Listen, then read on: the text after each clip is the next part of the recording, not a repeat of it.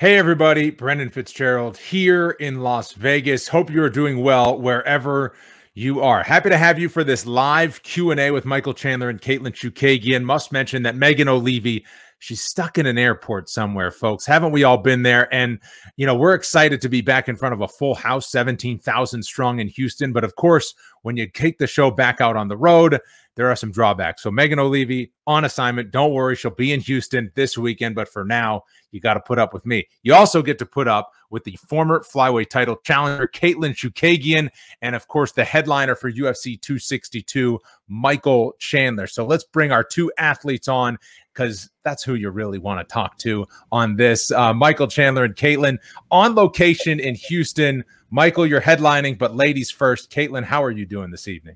I'm great. I just got here this afternoon, had like a nice 5-hour flight from New York, but I'm happy to be here. Right. There you go. Show on the road. So it's a bit different now, right? But it's not silent crowds in the Apex coming up. Michael, how are you doing, my friend? I'm doing great, man. Got here yesterday, and the team is here. We are getting ready to put on a great show on Saturday night. Can't wait. Man, we can't wait to see it all. And of course, there's going to be a lot of fans in the house that can't wait to see it all. So Michael, I'll start with you. The anticipation, what is it with the crowd? We all watched what happened in Jacksonville. Now it's your turn. What are you thinking? Yeah, it's great. I mean, obviously, after a year of essentially no fans whatsoever, my last fight in Abu Dhabi, there was a couple thousand fans. You could feel it, but it's nothing like a packed arena. And even just a couple weeks ago, watching the Jacksonville card, even on TV, you could hear and feel the energy that the crowd brings to an arena. And as we descend upon Houston, the Toyota Center, man, almost 20,000 people strong, a year of MMA-starved fans not getting what they want, which is live action. Extremely excited to be on this awesome card, top to bottom. We're going to blow the roof off the Toyota Center on Saturday night.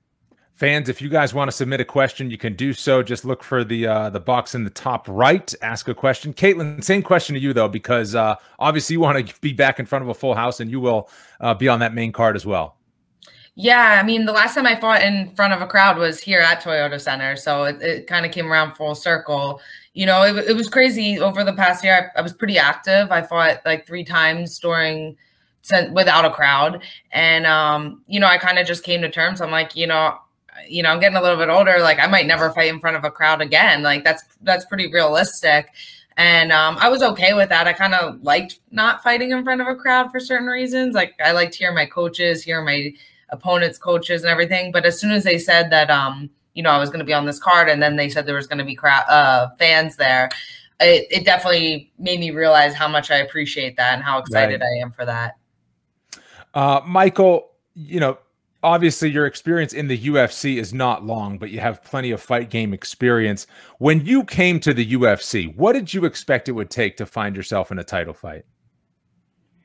Man, you never know. I mean, I think the older I get, the more I realize that I need to live by the words, expect the unexpected, have no expectations. The best kind of expectations is having no expectations. When I signed with the UFC, I didn't know if it was going to take 10 fights, 5 fights, or here in my second fight, honestly. All I knew is I wanted to sign. I wanted to come, put my best foot forward, and get to work right away. I showed up with my work boots on. I wanted to kick down the door to the lightweight party, and that's what I did on January 23rd, and that's now what I get to do on May 15th. So had no idea it would happen this fast, but I sure am glad it's happened this fast. And once we win the title, then I'm going to defend the belt as many times as I possibly can in a very short period of time. Katlyn, for you, 1 year ago, you mentioned you fought in Houston. That was against Valentina. So where does a win like this coming up this weekend against Araujo put you in the division? Because you still want to be and have been fighting right at the top, and you're coming off a big win. Yeah, I'm kind of in an interesting position, in this the flyweight division. I've been number 1, number 2 for probably since the division opened. I don't think I'm great for the division because people don't want to when I'm not going to get the title shot right now. There's other girls that are contending that haven't fought for the title yet. So I understand that. But then some of the girls won't want to fight me because they don't want to risk losing and not getting that title shot. So I'm kind of in a tricky situation. I've been very active, but the reason why I've been active is because I've been taking last minute fights. Like girls pull out, and then I'll take it. You know, usually for like a number 2 position, you don't usually have to do that often, but I want to stay active and fight as much as I can. And I realized the only way for me to earn another title shot is to just keep racking up wins. So the more active I am, the more, you know, likely I am to get that opportunity again. So just keep saying yes. Keep saying yes and keep piling up the wins, right? Yeah, exactly. Michael, back to you. Charles Oliveira. He certainly presents an interesting challenge. What does a win over him, where does that rank for you? Well, I think just the magnitude of the event, the fact that it's for the UFC title, which is the epitome of accomplishment inside mixed martial arts. You know, I've won world titles outside the UFC. I've fought on big cards with legends like the late Kimbo Slice and Tito Ortiz and Ken Shamrock, Royce Gracie, that brought a lot of eyeballs. But this is the biggest fight of my life because it's for the lightweight title, because it's in a packed arena, and because of what's at stake.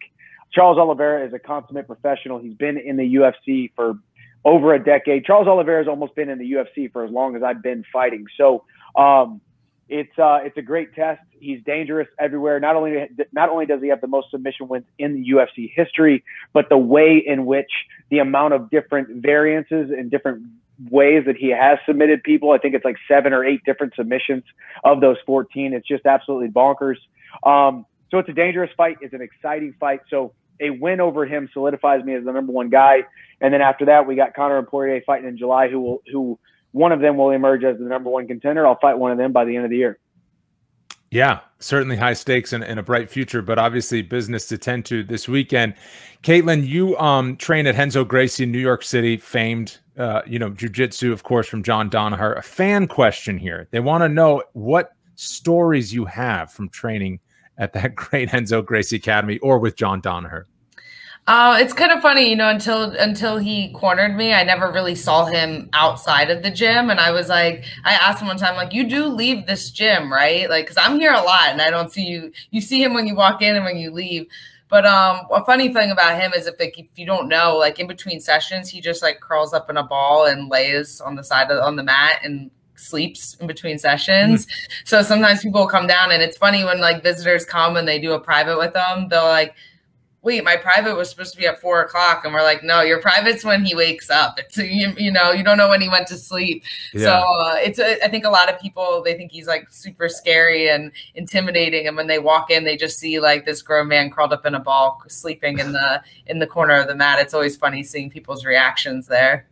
Do you watch Billions? He was in an episode of Billions, wasn't he? Oh, I didn't know that. Oh, yeah. He was in an episode of Billions. He was Chuck Rhodes, like, you know, he was doing a private jiu-jitsu lesson. I was watching that with my wife. I was like, that guy's a big deal. I was like, he's not that, you know, they're proving a point there that this guy takes lessons from John. Yeah, it's funny when you go out to like eat with you know, at restaurants or anywhere. And then when he cornered me, that was the only time I saw him. I'm like, wait, you're not going to wear a rash guard because you have to wear the uniform. And he had it. And like the second we went back in the locker room, he like switched it off after. Right. That's awesome. Speaking of training and world-class training, Michael, Sanford MMA down in Florida. Can't get better than that. What does it do to be in a room like that? You got Gilbert Burns, you got Usman that you've been with for a long time. And, you know, I'm leaving off so many names there, but what's it like in that gym? Man, I think, you know, iron sharpens iron. It's an old adage that combat sports is kind of built after. We have phenomenal leadership in Henry Hooft and Kami Barzini, Greg Jones. So a ton of experience, a wealth of knowledge in the coaching department. But then when you think, man, as you said, Kamaru Usman won the UFC title while he was at Sanford. Gilbert Burns challenged Kamaru Usman there. Luke Rockhold, Robbie Lawler, Logan Storley, who was a 4-time wrestling All-American. So you have extremely well-versed and accomplished men in all the different disciplines of mixed martial arts. And our philosophy is simple. Our philosophy is keep it simple, keep it devastating. We're going to be dangerous and we're going to be brilliant with the basics. Try to keep that culture of showing up on time, doing things right, operating with character, operating with integrity, and the team just keeps getting better and better and better. And we have to, at this point, turn people away because so many people are wanting to come in and train with us. So every single day on the mats, people are getting after it extremely hard. And Gilbert's going to be out here this week. I worked a ton with him and his brother Herbert, who are both Brazilian Jiu-Jitsu black belts. So no matter who you're fighting, what style you're fighting, there is always a wealth of people there in groups to be able to get you prepared for these different fights that we go in. So confidence is sky high, and a lot of that has to do with being trained by and with everybody at Sanford. Yeah, can't argue with the results, that's for sure. Katlyn, back to you. Fan question: what's your biggest martial arts goal outside of the UFC? I guess outside of the UFC would be, you know, I'm a brown belt in jiu-jitsu, and I've been a brown belt for a long time, so definitely a black belt would be my only other goal. I've just trained martial arts my whole life. I mean, I started karate when I was 4 years old, so like for me, it just is like a way of life, and I just see myself, even when I'm done fighting, you know, I might not spar as much, or I might not do as many wrestling classes, but I definitely see myself training even, you know, when I'm way old, and, you know, I just kind of want to do it for the rest of my life. That's what I like about it. It's something that you can do forever. Yeah. But definitely getting my black belt in jiu-jitsu would be like probably the only other goal besides the UFC belt. Right. But after the fighting days are done, you're just going to be in there no matter how old. And no matter how young the training partners are, you're going to keep going. Yeah, I'm probably going to be like the crazy old lady on the mat that like the new fighters are like, oh yeah, we know you used to fight, you know, and I'm going to be telling them what they're doing wrong and everything. That's definitely going to be me. It's good to have goals. That sounds like a fun one. Yeah. Michael, here's a fan question for you. In your fight with Charles Oliveira coming up, right? Grappling is going to be something that fans look for. You're the wrestler. He's the jiu-jitsu guy. What role do you think grappling and your wrestling will have to play in this fight? For me, my wrestling background always has been very much anti-jiu-jitsu, or more of an anti-jiu-jitsu style. I think with my explosiveness, body mechanics, body awareness, body positioning, and my ability to put pressure on my opponents, and then also have kind of that sixth sense when I can feel my opponent underneath me shifting his hips, moving his legs, getting into different positions where the threat of submissions may be. I've always kind of had a sixth sense in there, just from mainly the fact that I got into the sport of mixed martial arts right away, started training with really high level guys, and immediately started getting tapped out, choked out, arm getting ripped off. So I learned by experience, I learned through the pain to start to build this sixth sense.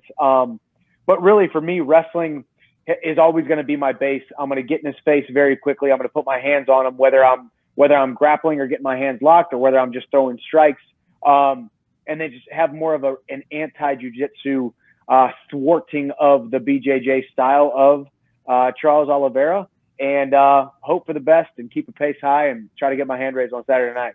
How do you explain anti-jiu-jitsu? I mean, I think it's more just, you know, if you look at the sport of mixed martial arts, and you have striking and you have grappling, grappling being jiu-jitsu and wrestling, there's really only those 2, 3, 4 different certain positions in general in mixed martial arts. Striking will take care of itself. You're on your feet. But when it comes to that grappling exchange, you're going to have Charles Oliveira trying to get to positions to get submissions. And for a guy like myself, I'm going to just get to positions to try to stay out of submissions to do damage. I'm more of a pressure heavy, get a guy into a position, hold the position, and then do damage with strikes.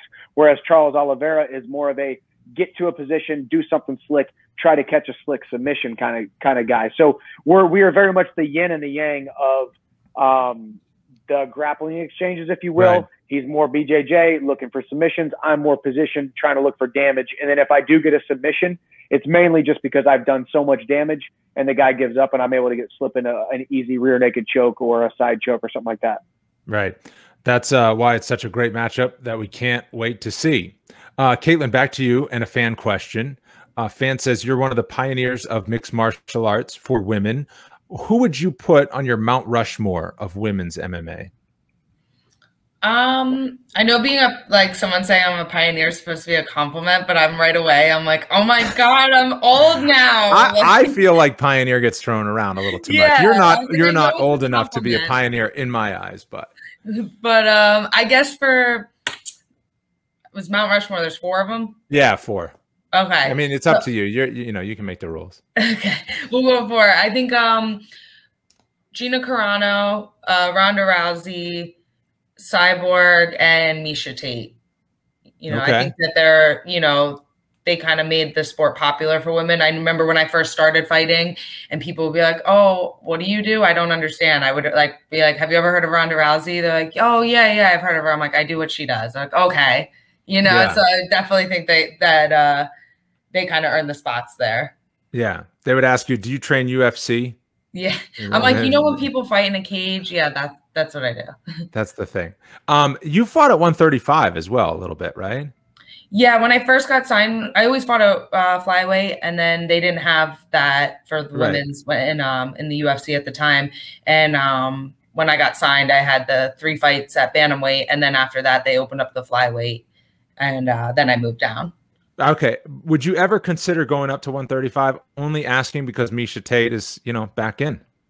Yeah, I mean, I would definitely, I'm a pretty big 25er, I'm 5'9", so I'm definitely can hold my own there. If I've even said to the matchmakers when I've gone through months where I'm like bugging them, I'm like, can you give me another fight? Can you give me another fight? I'm like, I'll fight at 135. If I see like a girl like pulls out of a fight or gets injured, I'll definitely do that.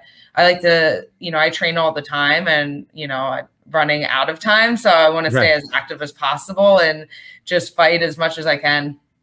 Yeah. Well, we'll see if you can fight one of those on your Mount Rushmore at some point. Okay. This is a question for both of you. Michael, I'll start with you. As a veteran of the fight game, what advice do you have to your younger self?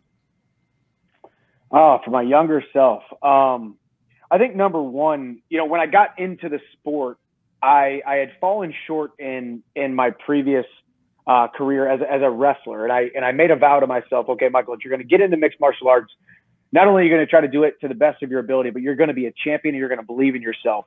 But with that, when I won my first world title, got ranked in the top 3 in the world 18 months after starting mixed martial arts. So immediately I felt like I had to be perfect. When you're a world champion and you have this certain level of success, you think, okay, people are looking at me, media is looking at me. Now I need to be perfect. So every single practice, every single workout, every single fight either was another opportunity to be absolutely perfect or an absolute loser and a failure. And somewhere in between is where you just find success. So focusing on success instead of perfection. I think a lot of people think it's a compliment to themselves to say, well, I'm just a perfectionist. I'm a perfectionist. But really, a lot of times perfection, just trying to be perfect, it's just going to lead to pain. And you just need to be successful and not try to be perfect. So I would say that to my younger self. And then really just keep on keeping on. I had a couple, if I would have been able to tell the guy at the very beginning, hey, you're going to go through some hardships, but trust me, in the end, this marathon is going to be worth it. It's not a sprint. It's a marathon. Here I am, 35 years old, now in the UFC, fighting for the UFC title, focusing on success, not perfection, and then realizing that this thing is a marathon, not a sprint, and just take it every day with gratitude, and then you'll get to the top. Awesome. Well said, Michael. Katlyn, same question for you, because you've hinted at the end being closer than the beginning as well. Yeah, I mean, I think for me, like I started competing in boxing when I was like 16 years old. So I've been, even though, I've been competing in combat sports for a long time.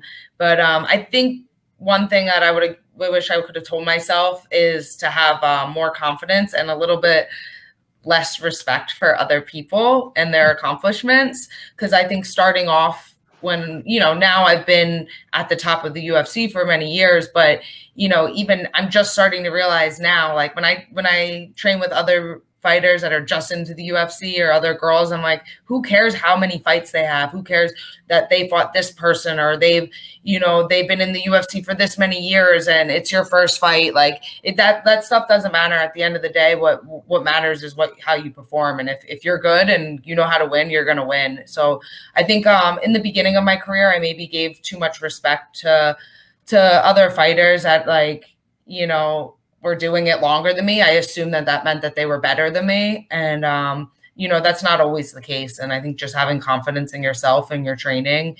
And, I've always been a confident fighter, but, as you get older and experience more, you kind of you understand like, all right, what I'm doing is working. And then you're like, I just wish I would have known that like a couple of years ago, but I guess that's what experience happens. Yeah, exactly. That's the thing with life. There's all these things we would have changed, but that we can't. But you can go forward and apply it. All right, Michael, back to you with a fan question.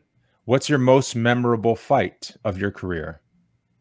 Actually, we could make it anything. If you had a street fight in 7th grade, you know, you could pick that one too. Tell whatever story you want. I was not a fighter. I had never been in a street fight before starting professional mixed martial arts. Man, I gotta say the Dan Hooker fight, honestly, and that's not just because I'm now in the UFC and that's my only fight in the UFC. I think 12 years of being outside the UFC, I've been in some big fights, beat some former UFC champions, knockdown, drag out wars, fights of the year candidates.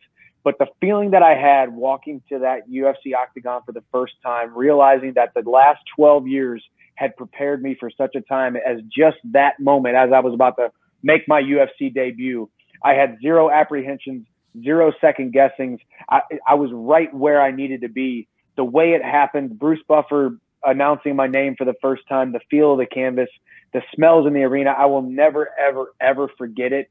And now it lives on the internet forever. It warranted me to now get a title shot. Man, so I think the Dan Hooker fight, UFC 257, my last performance, until I beat Charles Oliveira this weekend, then that's going to be my favorite fight of my career. Yeah. You have a pretty big one pending, but you know, we're going to look back on Fight Island and be like, remember that pandemic and Fight Island happened and you fought on Fight Island and got a huge win in your UFC debut. So people are going to say, wait, you fought on an island? You'd be like, yeah. Well, yeah. What was this thing? Right. Yeah. Yeah. Katlyn, same question for you. I guess I would say when I fought Antonio Shevchenko, that was right after I just fought Valentina, and you know, obviously I lost the title, so I was like super bummed, and you know, it sucks. You know, you work your whole career up to that moment, and it didn't happen, and then the pandemic happened, and then I took that fight on like 3 weeks notice, and they were like, hey, we need someone to fight her. Do you want to take it? And I was like, yeah, definitely. And this was like May last year. Mm-hmm. So it was like definitely no gyms were open. I was like trying to like find someone to come to I just took the fight. I was just trying to find someone to come to my garage to hold mitts for me. I'm like, I don't care if I can just like, I just got to do a bunch of cardio, get in shape. And I was like, I got to make weight and we're fine. I'm like, I can do it. And it was kind of fun because, you know, I'm pretty OCD with my training schedule, and to just kind of like take it, not knowing what to expect, and just do it. You know, like I had I even trained like my husband, he's a wrestling coach, and before then I didn't really train with him because I met him after I was already in the UFC. So I already had my own thing. And then a couple of my friends from Long Island that were in the UFC before that I'm friends with, but don't train with them. I ended up like, because of the pandemic, starting to train with them and just getting ready in a short amount of time. And it was fun because it was just like, no one knew what was going on. It was like such a crazy time of the pandemic. And then obviously getting a win back after a loss is always great. Yeah. One follow-up to that, because a fan submitted a question about your fight with Valentina, and you fought both the Shevchenkos, but what did you learn from fighting Valentina so that if the opportunity arises again, that you do differently? I mean, I don't know if I really like learned anything. She kind of brought to the table what I expected. I think just always when you go into a rematch, you kind of, you know, you have that like nervous energies out of the system. You kind of know you've already been in there. So it's kind of like, you know, an advantage for you. One thing that I think that a lot of people underestimate for Valentina is they talk about how she's such a great striker, but really I think she's probably like a better grappler, and her ability to get body locks and take people down. Every time she does it and she fights, people are always like, oh, wow, she must really be working on her jiu-jitsu. I'm like, you guys say this every single fight. Like right. she's taking girls down and finishing them on the ground a lot. So, you know, I just think realizing that and just having the experience of going through, you know, a title fight. I'd never even been on a pay-per-view before. So just those experience and learning from that, it definitely would help me for the next time. Michael, we hear all the time about wrestling is the base to have in mixed martial arts. It's one thing for me to say it, who didn't wrestle and who doesn't fight. But from your perspective as a high school wrestler, college wrestler, and a decorated one at that, what does that sport and that background have as you go into being a pro MMA fighter? One word, everything, honestly. And it's not just because, you know, when you're in any given day, walk into the highest level mixed martial arts gym that has some real pro fighters, ask them what the hardest day is, the day that they dread the most, and they'll always say wrestling day. So that's a physical thing. And it's what wrestling brings to the table, as we've spoken about before, about my wrestling background with Charles Oliveira, thwarting BJJ and whatnot. The reason wrestling is so important isn't because I can pick guys up, put them down, I can take them down, I can defend shots, I can get the takedown at will. That physical aspect of it is not the most important part. The most important part is right here between the ears. What you learn in the confines, in the microcosm of those four walls inside a wrestling room, and you got your coaches barking at you, and you got the guy behind you who's trying to take your spot, especially in that college wrestling room. That college wrestling room, there wasn't a day that went by that my head wasn't on the chopping block. So you talk about pressure, you talk about going to school and competing at the same time, weight cuts, pushing your body to its limits, the mental toughness that you build through the sport of wrestling turns you into a competitor that is like no other. As I said, I won my first world title, beat a top 5 guy in the world in Eddie Alvarez 18 months after leaving the Mizzou wrestling room. And it had nothing to do with my punches, kicks, knees, elbows, or jiu-jitsu. I didn't even know how to wrap my hands. I just was a tough individual who had a wrestling background, and I had a mind that was built up to be able to withstand the pressures of mixed martial arts, as well as how big the sport is, and as well as the physical hand-to-hand combat nature of it. So as I always say, if you want to be successful and you want to come be a UFC champion, the best road, high school wrestling, college wrestling, don't throw your first punch until you're 22 years old like me. Get into an MMA gym somewhere, find a great team, and that wrestling background will turn you into a world-class mixed martial artist. Yeah, I've heard that several times. Rob Font, who's got his main event coming up later this month, he discovered jiu-jitsu when he was delivering pizzas one time. And I said, what do you wish you told yourself, the guy that discovered jiu-jitsu? And he said, I wish I told myself to start wrestling. That's what he said. Because now he's just, he says, start wrestling. It's the most important thing. Yep. All right, question for you, Katlyn, from a fan. How has combat sports refined and developed you into the woman that you are? And what is your advice to young girls? It's kind of hard to say how, it's developed me, because I don't really ever remember my life without it. But what I do think that martial arts has really helped me with confidence. And I think I just kind of noticed that because I look at growing up, my friends and other people, especially girls, for fighting and stuff, girls are so concerned all the time about their looks and everything. I'm like, it doesn't get any worse than what a girl looks like after a sparring or a wrestling session. So it's I'm used to that every day, and I'm just kind of, just confident in being able to go into a room. I could go to a new jiu-jitsu gym and go into a room, and it's a bunch of big dudes, and I'm confident where I can go in and I can hold my own and do good, or even just to go into a gym and not know anyone and just kind of figure it out and make friends and just get the best training you can. I think that martial arts just really helps confidence. And that's something that I think, it might just be my personality and that I'm confident, or I think a lot of it could have been because of all the martial arts and training that, and just being around so many different type of people, which I think is, which is really helpful for me. Yeah. Yeah. I hear you on all that. Fan question for Michael. I think this is somebody from your native Missouri. After you win that gold, are you going to take a trip back here to High Ridge, Missouri for a championship meet and greet? What do you say? Hey, that's a great idea, man. There is no better place in the world than Jefferson County, Missouri.